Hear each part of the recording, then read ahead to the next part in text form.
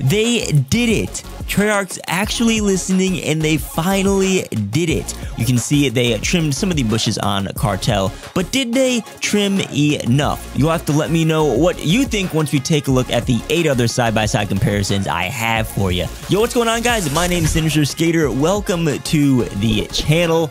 I tend to stray away from patch notes videos, but there's some major stuff that I think people will be interested in the Season 2 update. We got, of course, map changes. We have challenges to unlock new weapons, Scorestreak adjustments, a shot tracker feature that's in the combat record now, and a few other things worth mentioning. But of course, we're going to start off with the map changes here. Starting with Moscow, you can see they pretty much cropped the map and removed the extra space that wasn't used, which is primarily in the spawns. The seaside trim is actually really impactful for gameplay. It greatly reduces the area that you have to be aware of when you're approaching the seaside from the middle of the map. Some changes were made to Crossroads Strike to improve visibility and address some unintended sight lines. You'll notice on the A flag side, they removed some planks on that little head glitch area and extended the wall in the back. The extended wall shrinks the play area of the map just a little tiny bit, but more importantly, it lightens up that background that used to be dark and adds some contrast and visibility to the map. You'll also notice that they added some snow on the rock in the back to help stop enemies from blending in as well. On the C side of the map, they also shortened the sandbags and removed like the vehicles and all the clutter under that tent, which was a hardpoint zone before. That hardpoint zone has actually been moved to the other side of the map to spice things up a little bit in this update.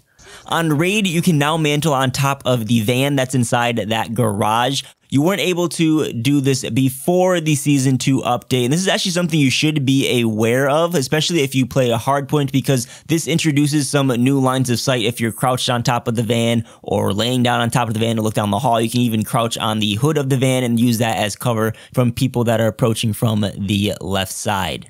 That brings us to Cartel, where they trimmed a bunch of bushes on the map in order to improve visibility and make engagements on this map more predictable, so you're not getting surprised from people camping in the bushes, which I'm kind of guilty of doing myself. They didn't trim all of the bushes, they only trimmed some of the bushes. The most notable changes are towards the hangar and towards the middle of the map. You'll notice those things are at least half the height of what they were before. The hill that's in the middle of the map, that still has some pretty high bushes on it, and it's actually pretty obstructive.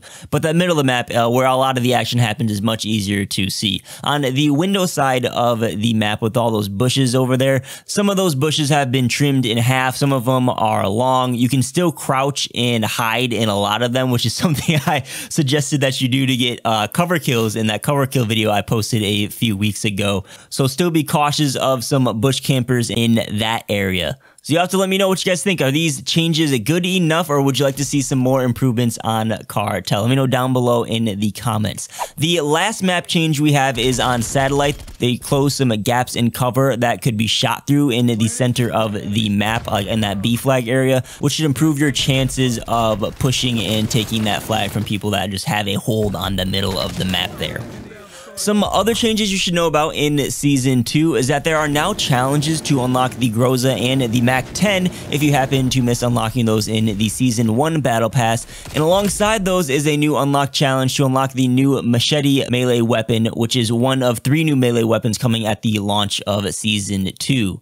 They also increase the range for the point blank kill camo challenges, which is great to hear. A lot of people have been struggling with those. Before, you had to be within like knifing range, so now you should be able to be within like a couple feet of someone to get a point blank kill. And if you are having trouble getting point blank kills, I do have a video on my channel where I give you some tips to get those a lot easier. Several changes have been made to score streaks in multiplayer. First things first, they added a brand new score streak. The Death Machine is now available at 2200 score, which slots it between the Care Package and the Air Patrol and Napalm Strike, which is really cheap for how good of a score streak this is, because the Death Machine is similar to the War Machine in that you get score for each kill that you get with that score streak weapon, which is a strategy a lot of people use to get higher score streaks, because getting kills with score streak weapons are of course easier than with normal weapons. And the Death Machine's like half the score of the War Machine, so we're going to see if that's going to stay as is. It seems really powerful at the 2200 score spot.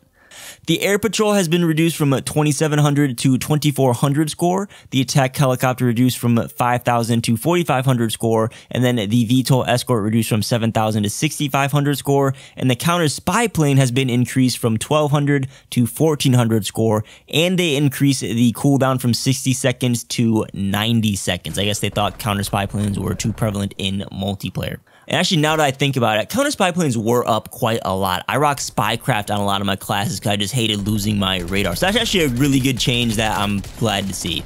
If you're into League play, you may have noticed that the score streaks have been reduced to the artillery barrage and the cruise missile. Those are the only two score streaks that are available in League play from here on out. Along with this change, they reduced the artillery to 1,600 score, was 3,000 before, and the cruise missile has been reduced to 2,000 score. It was 3,500 score before. The reason for making these score streaks easier to get is because score will now reset when you die in League play, similar to older Call of Duties. If you have 600 score and then you die, it won't carry over into your next life like it does in normal multiplayer. Now it resets on death. So if you want score streaks in League play, you have to stay alive and rack up a lot of kill streaks to get those. If you're a hardcore player, you may be glad to hear that the trophy system's max player damage has now been reduced to 10, which means it won't kill you in hardcore. That was a really annoying thing that happened before. Even in regular multiplayer, the trophy systems in this game, the range is so long. You'll throw nade on Nuketown over on one side of the map, and the trophy will intercept it from the other side of the map and damage you in between. So that's a great change for damage, but I would really like to see the trophy system's range reduced in the future because I think it's just crazy. You guys will have to let me know what you think down below in the comments. Last thing before we wrap this video up is the new shot tracker stat in the combat record, which you can find on the weapon stats in the bottom right hand corner. This tracks your weapons stats starting in the Season 2 update. It will show you how many times and the percentage of your shots that hit the head or the arm, the body, whatever multipliers that they track in the game. It also shows the head and body multipliers per weapon, which weren't available to see in the game before. You can see which weapons do more damage if you hit headshots. This is really helpful for sniper rifles so you can see where that like one hit kill zone is for each different weapon.